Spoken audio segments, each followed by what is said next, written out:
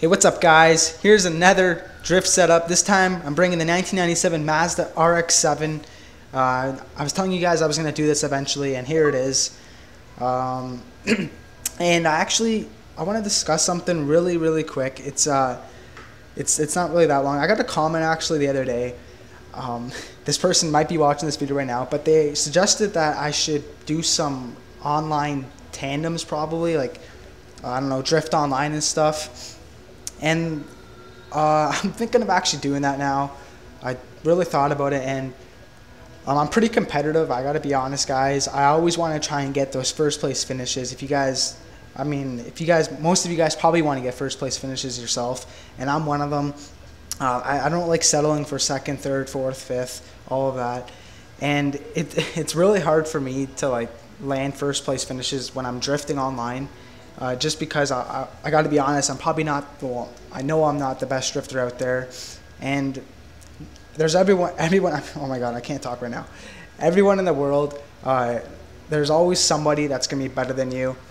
My dad actually told me that you'll never be the best at anything. There's always somebody out there that will be better than you at it, and I don't want you guys to be disappointed if I'm not giving you guys first place finishes when I'm drifting online. I actually have a couple of videos actually doing online finishes. Drifting online, I mean, getting second place, third place finishes, and I want to share that with you guys. I just hope that you guys don't get disappointed seeing second, third place finishes when usually I get first place finishes. If you guys have ever watched my online R1 class racing, I'm always getting first place finishes, and that's something I'm really good at, that type of racing. Drifting, I do get first place finishes in drifting. I've gotten many first place finishes, but not as much, and I'm always getting second or third place finishes. I've noticed that lately, actually, sometimes fourth, and when I'm doing really bad, maybe I'll get like sixth place. Depends how many people are in the lobby.